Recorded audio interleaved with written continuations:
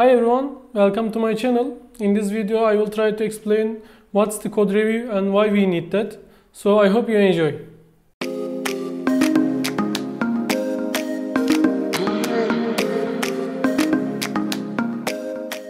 Code review is the process that checking the codes of the software.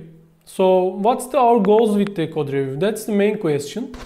First goal is the finding bugs and some errors before the code goes to production, because if the users see these errors in the production, that is the worst scenario and we don't want to leave this scenario. So we are trying to find the bugs, errors and maybe some code issues with the code review. And the second goal is the increasing the code quality. When you are working with the team, you need to define some code standards, because everybody needs to understand same thing when they are looking to code. Also, everybody looks to code and problems from the different view.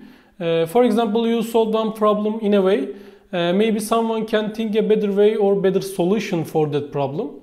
So how you can get the code review? That's the main question. You need to ask for help from your teammates, and also you can talk with them and you can define some rules in a team. For example, merging the code to production requires 2 people approve, and rules like this will help you to prevent bugs and errors from the production. Also, when you are reviewing the code, you need to be kind and positive in your comments.